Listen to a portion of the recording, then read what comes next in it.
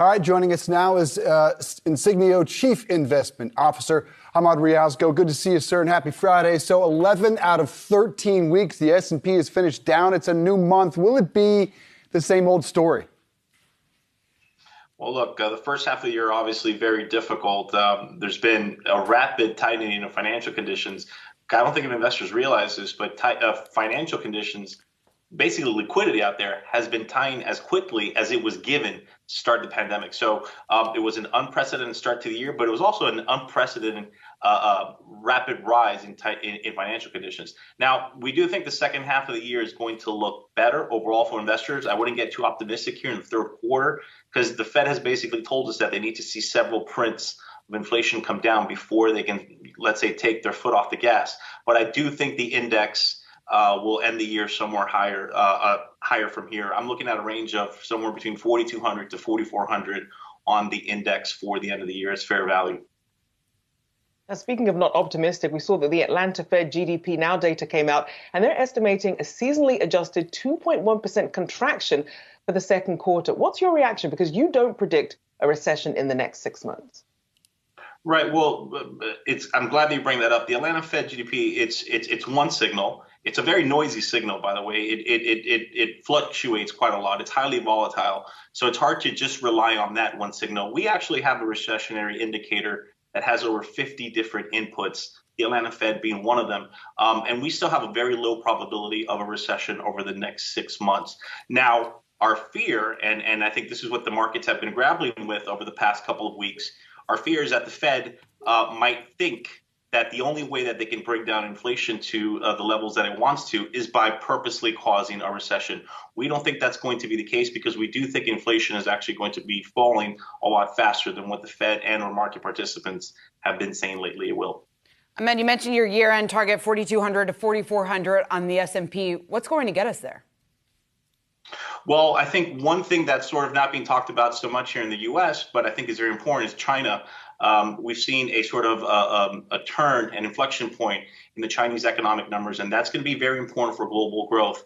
China is coming out of lockdown, and China is really on its own cycle. The economy in China is expanding, is accelerating rather than decelerating, how it is in the rest of the world.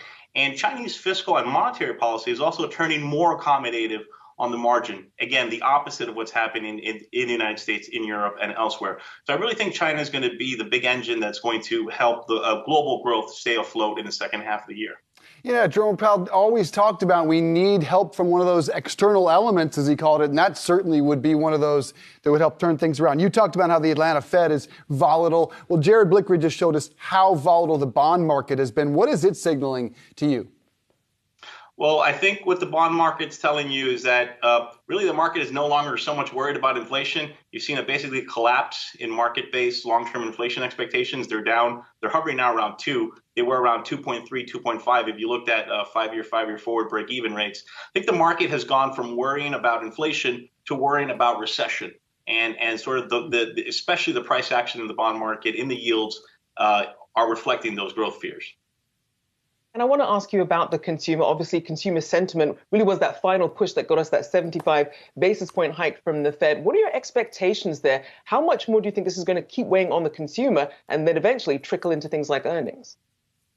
Yeah, I think that's a great question because one of the most interesting things we've been seeing in the economic data is that there's this huge, this massive gulf opening up between consumer sentiment and actually real-time activity data. So people are feeling a lot different than how they're acting. I think part of the Fed's, let's say, rationale in increasing by 75 basis points at the last meeting was that they saw those consumer-based long-term inflation expectations go up. But again, remember, those are also very volatile, and they're highly correlated with gasoline prices. So I think the Fed's fear was that this would be sort of self-reinforcing, self-perpetuating cycle, that people expecting ever higher and higher prices, they were going to be demanding higher and higher wages, and that was going to turn into an inflationary spiral. But like I mentioned, growth is slowing.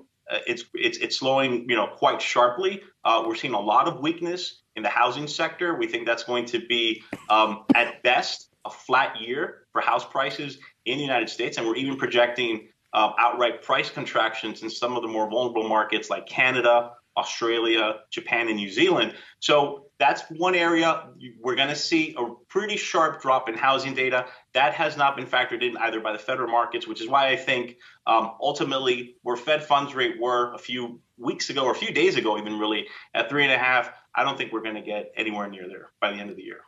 Interesting stuff there. Ahmed, the defensive setup that we're seeing today, utilities, real estate among the leaders there. When we talk about getting to that 4,200, 4,400 by the end of the year, what's going to lead us there? Do you think these defensive plays are going to remain in favor? Or could we see a return of some of those growth sectors leading the way?